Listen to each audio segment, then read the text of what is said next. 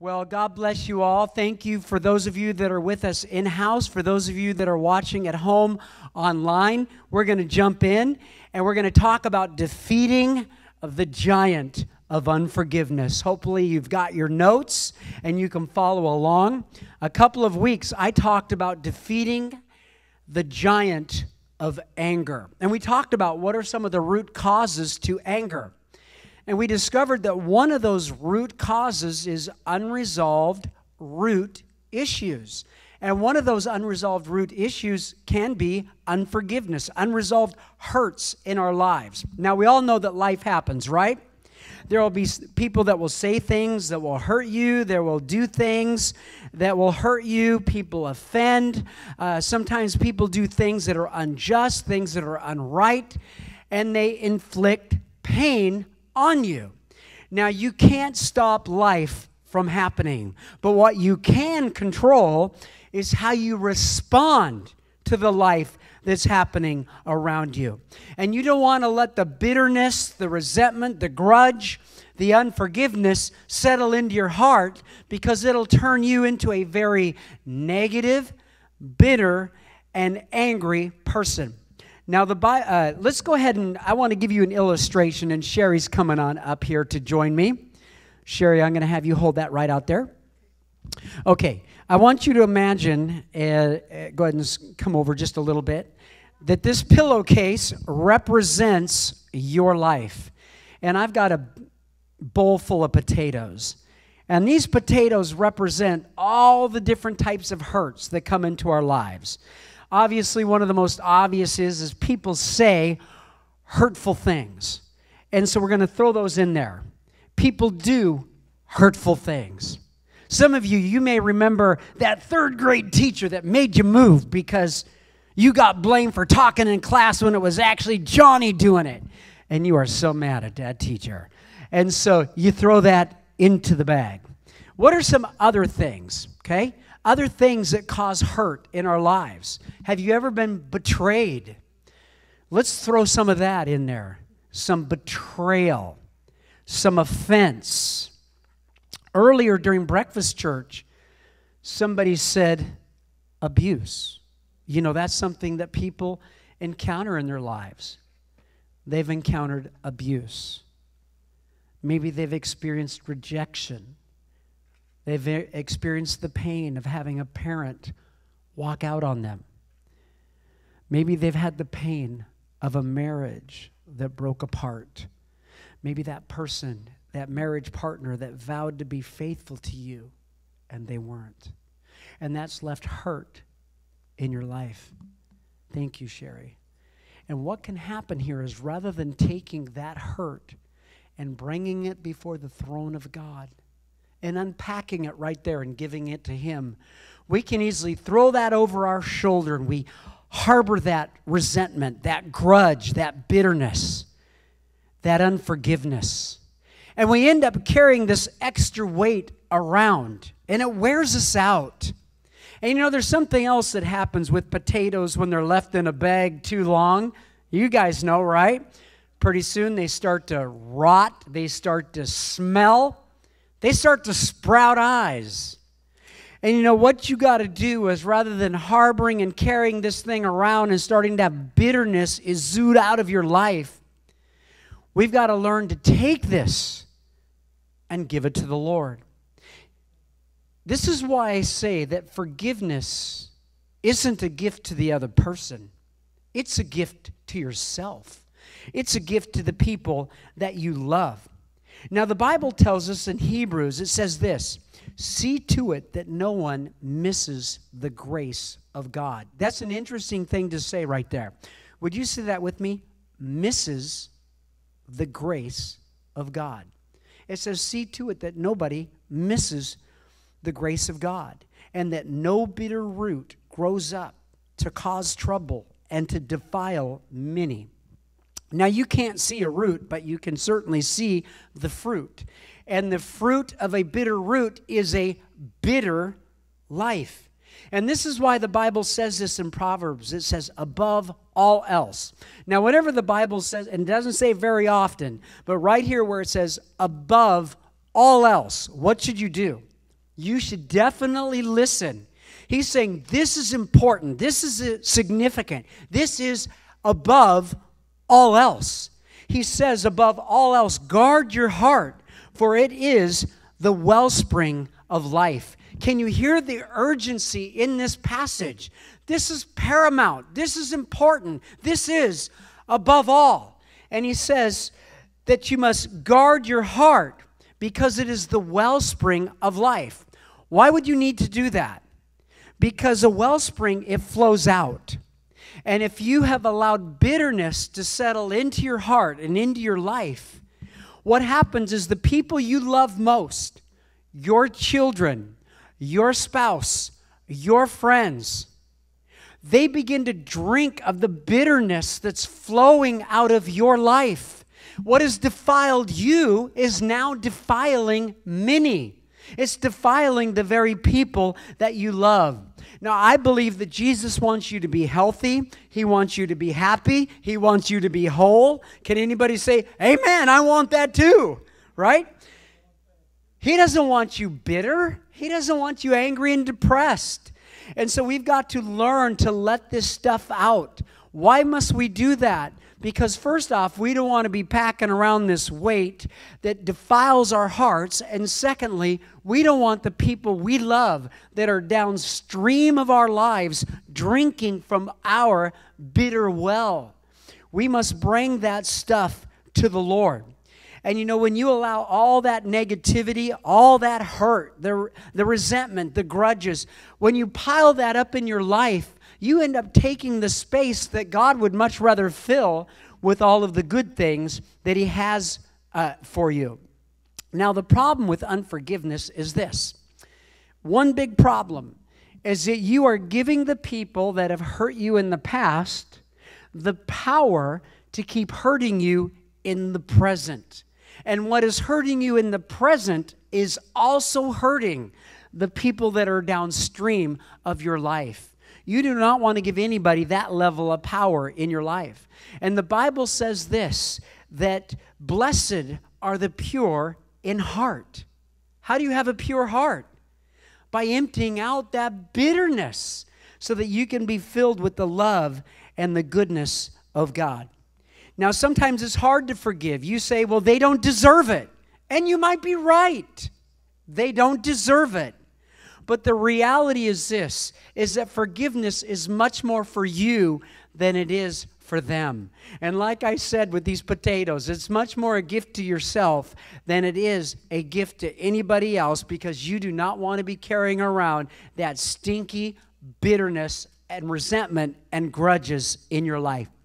Now, recently I was listening to Joel Osteen, and he told a story about a woman named Mary Johnson. And this story really stuck with me. Mary Johnson had one son. He was 20 years old. He'd gone to a party on a Friday night, and he had encountered another young man. He was 16. His name was Oshie. They had never met before. But they had some kind of conflict. And in a moment of impulse, Oshie pulled out a gun and shot and killed Mary Johnson's only son. She was broken. She was angry. She was bitter. She told the judge, he's an animal, and he deserves to be locked in a cage for the rest of his life. And when he was only charged with second-degree murder, she became even more bitter and isolated. She began to retreat, and for the next 10 years, she just lived in isolation in her home, stewing and angry and bitter and resentful. But after 10 years, she knew it was time to forgive. Jesus had told her, it's time. And so she reached out to the jail, to the prison, to see if she could come visit. And they gave her permission, but Oshie, he wasn't ready for that. But she stayed persistent. And after time, Oshie said, yes, come. And when the two met for the first time, Oshie wrapped his arms around her. And Mary tells the story that she could just feel the anger and the bitterness just leaving her body. And she says, at that moment, not only did I forgive, but I got a new son. It would be 7 years until Oshie would be released. And when he had no place to live, she said, Oshie, you can come live next to me. She formed an organization called From Death to Life. It's to help mothers that have lost children to violence to begin to heal. Now she and Oshie, they speak in churches and schools, conferences, and seminars to help bring healing to broken parents. And you know, Mary tells the story of what inspired her to forgive. That she'd heard a story of two ladies that had met in heaven, and they'd become very good friends. And both of those ladies, each of them had a son. And the one lady asked the other, well, who's your son? And she says, well, my son's Jesus. I'm Mary. And Mary asked, well, who's your son? And she said, my son is Judas. My son betrayed your son. When Mary heard that story and understood how Mary, the mother of Jesus, would embrace and have relationship with and forgive Judas's mother, she knew it was time for her to forgive. You know, God will use your pain to accomplish His purpose and His plan. And I know many of you, you've been deeply, deeply hurt in your life. You've experienced rejection, betrayal, and abuse. And I'm not telling you, just get over it. But I am saying you can get past it. You do not have to stay stuck in that place any longer. And you know, when Jesus was hanging on that cross, He'd been abandoned and rejected, betrayed by His own disciples. He'd been whipped, beaten, crown of thorns on His head, and He's nailed to a cross. And as He hung there, He knew before He died, there was one more thing He needed to do. He had to do it. He could have just simply died and gone to heaven. But He paused for a moment and He looked out over that crowd. Maybe He even was able to see some of His own followers on the far back, hiding in the back. The very crowd that had just nailed Him to the cross. And He pleaded. He said, Father, forgive them, for they know not what they do. Jesus knew something. He didn't want to leave this earth with anything negative in Him. And He took it all out and He laid it at the foot of the cross. That is the example that Jesus gives to you and to me. You know, if you go around holding on to that stuff, holding on to that bitterness, and you may have very good reason to be bitter, but can I submit to you, the bitterness will only make you worse. It doesn't make you better. It will make you angry. Yes, you can carry it around, but it only hurts you. And we must learn to do exactly what Jesus did and come and pour it all out right at the foot of the cross so that we could experience His grace and His forgiveness. Have you ever noticed in the story of the prodigal son, the older brother who was so indignant? He was an angry young man. He had his own bitterness issues that were going on in there. And when the prodigal son was welcomed home and they threw a party, there was a party going on inside the house. The older brother allowed his grudge, his unforgiveness, his resentment to keep him from entering into the celebration. The party went on without him. And you know, God is throwing a kingdom party, and the party is going on. It's either going to go with or without you, but He is not canceling the party. You do not want to miss out on all the goodness, all the grace, all the joy that God has for you because you choose to hang on to some grudge or some resentment. It's time for us to empty that out and receive His grace into our lives. So let me talk with you briefly about why you should forgive, why it's important to do that. And the first thing is this: I must forgive because God has forgiven me. Did you notice it says, see to it that nobody misses the grace of God? And you see what happens when you miss. When you miss the magnitude of what God has done for you. When somehow you're blinded to the great debt that you had that you could never pay, that He washed away. When you are blind to that reality, you have missed God's grace. That will defile your heart. And what defiles your heart will defile the people that are downstream of your life. And so the Bible tells us this in Ephesians. It says, forgive one another as God has forgiven you through Jesus Christ. How has God forgiven you? He's forgiven you completely. He's forgiven you completely. He's wiped the debt clean. A debt that you could never pay. And when you keep that in the forefront of your mind, that I had this debt stacked to the ceiling and beyond that I could never pay, but God in His mercy and His grace forgave me. Now I understand grace and I am able to give grace. You know, when you come across somebody, and I'm not talking about anybody in this room, and hopefully I'm not talking about anybody that's watching me that's sitting on a couch right now, but when you encounter somebody who's harsh, demanding, judgmental, unbending, unforgiving, critical, angry all the time, ungracious, you can be sure of one thing. They have missed the grace of God. How can I be so sure in saying that? Because when you understand the magnitude, even if you understand it just partially, the magnitude of the debt that you had, that He has forgiven, that grace, that revelation will completely transform you. When you understand and receive grace, it now gives you the ability to give and to extend grace. So I should forgive because I've been forgiven of a debt I could never pay. Another reason is this. I should forgive because God's love is in me. The Bible says what? That God is love. And if you've asked God to come into your life, how many of you have done that? If you've asked Him to come into your life, then what is inside of you? Love. Why? Because God is love.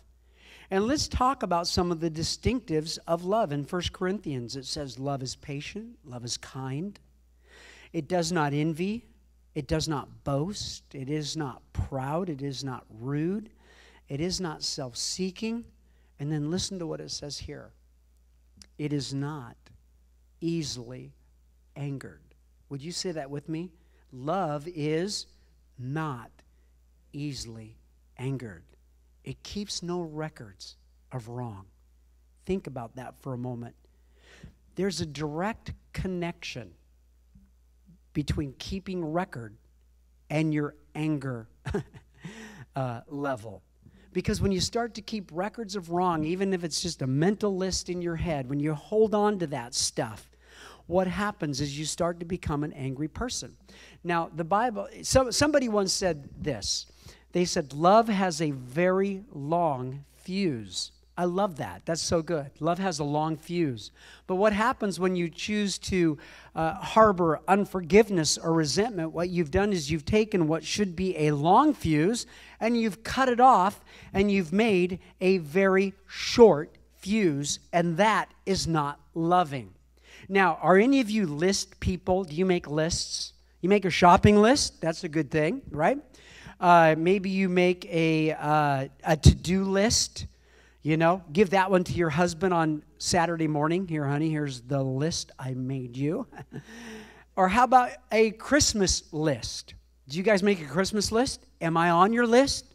Well, make sure you add me. Christmas isn't that far away. So keeping lists can be a very good thing. But if you're keeping a mental list of how this person hurt you and what that person said and how I was wounded and rejected by that person, then what happens is that is not loving, and you're allowing this toxic bitterness to settle into your heart. And you protect what you love, right? what you value, you take care of. And so if you value your children, your mate, your friendships, or even your very life, then guard it, because where you allow that bitterness to come into your heart, it will flow downstream and touch others. This is why he says, above all else, guard your heart, for it is the wellspring of life.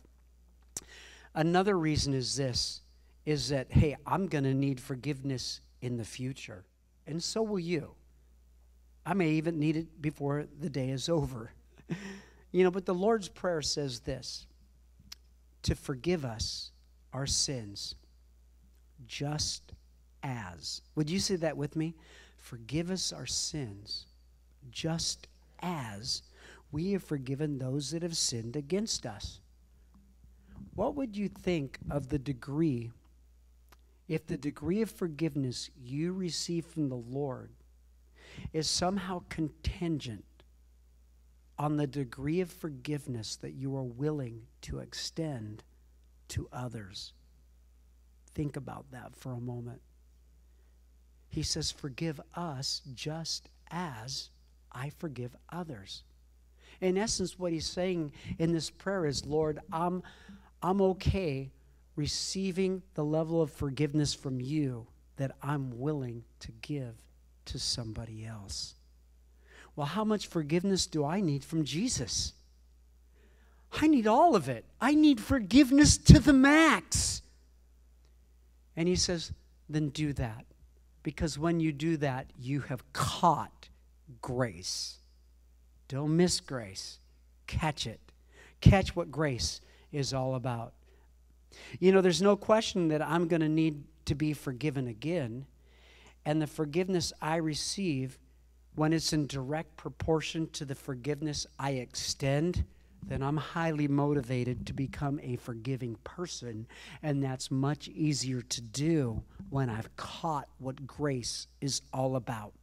When I understand the magnitude of what he has done for me, it now becomes far easier for me to extend grace to others. So how do you do this? Pastor Dave, you make it sound so easy. Just forgive. You don't understand how deeply I've been hurt. Listen, I'm not trying to minimize the pain that you've experienced in your life. I'm just saying, why continue to give power to somebody who's so far down the road they don't even know that they've hurt you? It's time to unpack the bitterness. And the way you can do that is this. First off, forgiveness is not a feeling. You don't have to sit around and wait till you finally feel like you're ready to forgive. Forgiveness is something you can do by faith.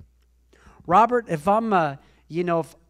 you go and cut me off on the road and I'm uptight at you, and I have this feeling that I want to drive my car right up your tailpipe, right? Maybe drive by you and I'm not going to do that. I wouldn't do that. But I'd maybe be tempted to, though. I feel like it, but it doesn't mean I have to do it. And same thing with forgiveness. I may not feel like it, but I can make a choice to do it. It's a decision I make by faith. It's just like when you receive Jesus into your life. He came in. You may not have felt anything, but by faith, you received him into your life. And the same thing, forgiveness is not contingent on a feeling. It's making a choice to do what's right. Secondly is this, forgiveness is not forgetting. You hear people say, I can just never forget what they've done. Well, that's because we're human beings. We don't have the capacity to, we forget some things, like where did I put my keys? But there's other things, we just can't seem to forget those things.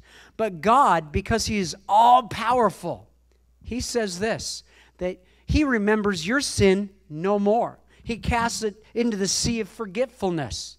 He casts it as far as the east is from the west. He is God, so he can choose to remember no more. We are people, we remember. But just because you remember the hurt that was inflicted on you does not mean that you cannot forgive. You can still make the choice to do that. And what you'll discover is over time, the memory may not be completely erased, but it will certainly begin to fade and lose its power. Forgiveness doesn't mean that I automatically need to trust the person that hurt me all over again. Robert, I'm picking on you today. If Kelly and I are going on vacation and we say, Robert, will you house sit for us? And you say, I'm happy to do that. And we come home, we discover that somehow, inadvertently, you had run Juicy, our dog, through the dishwasher. It's like, could we forgive you? Yes, we could. But Kelly, it would take her a bit, but she could. But would we trust you again? If we're going on vacation, we're not calling Robert to house sit for us. Okay? Why? Because the trust had been shattered, and shattered takes time to rebuild, but that doesn't mean I haven't forgiven you. Forgiveness doesn't mean you're right, I'm wrong. No, because the reality is there were some things that were very wrong, that were unjust, that were sinful things that may have been done to you. And it's not to say, oh, you're right, I'm wrong. No, there were wrong things done, but you can still forgive. So what is it? What is forgiveness? It is relinquishing the right to get even. It's choosing to live with an open hand and an open heart to bring it to the Lord. Besides, it is exhausting to run around carrying all that hate and that resentment. It's exhausting. And you know, you're going to need all the energy that God has for you to be the man, to be the woman, to be the parent, to be the person that God has called you to be. You do not want to dissipate that energy carrying around all of this resentment. You got to let it go. So forgiveness is very much the heart of Christ. We'd read Ephesians, but let me read it again. Be kind and compassionate to one another, forgiving each other just as in Christ God has forgiven you. Forgiveness reflects His heart. And you know, today, you may be hauling around this bag of bitterness, this bitter root, so to speak. These bitter seeds have been planted in your heart. And now here you are, years later, from the pain that was inflicted upon you, but you're still angry. You're still bitter. You're still resentful. Today is a prophetic day. Today is the day for those roots to be severed, for those seeds to be tilled under, and for there to be something new planted in your life. His grace, His love, His mercy, His forgiveness. And what will happen, just like when those negative seeds were planted, that bitter root took root and it produced an ugly harvest. In time, when you plant grace, mercy, love, forgiveness, those seeds will begin to grow up and produce a whole different crop in your life. A harvest that's consistent with a life that's been touched by His incredible grace. It's time to tear up the list. How can I do that? By understanding, well, He tore up mine. I am so grateful that He does not keep my list, but He's torn it up. Because I have been forgiven much, I can forgive much. Because His love is in me. And love doesn't keep a record of wrong. And in fact, Scripture tells us not only does love not keep a record of wrong, but love covers over a multitude of sin. I will need forgiveness in the future. I will need forgiveness. I will need grace in the future. And because of that, I should be a forgiving and gracious person today. I'm going to ask if we could bow our heads together. And for those of you that are with me in-house, for those of you that are at home, allow the Holy Spirit to search your heart right now. Is there unforgiveness harboring inside of your heart? Past wounds and past hurts that you've not brought to Jesus? Do what he did while he was on the cross. He made a decision to not leave this earth with any bitter, negative thing in him. Make that decision. Bring it before him. Lord, this morning we come before you, and in those places where we've allowed a bitter root to spring up in our lives, it's causing trouble for me. It's causing trouble for many. It's caused bitterness to flow out of the well of my life. And I'm mindful of the fact that there are people I love that are downstream drinking from what flows out of my life. So today I bring it to you till under those bitter roots. And Lord, in that place, let there be your love, your grace, mercy, forgiveness. And let that begin to spring up and produce a harvest that is consistent with a life that has been touched by the amazing grace of God. You know, if you've never asked Jesus into your life, or maybe today it's time for you to recommit yourself to him, I want to give you that opportunity. Would you pray this prayer with me? Dear Lord, come into my life. Come in and forgive me. Forgive me of my sin. Forgive me of my sin. Wipe the slate clean. Fill me with your Holy Spirit and help me to live for you all the days of my life. In Jesus' name we pray. Amen.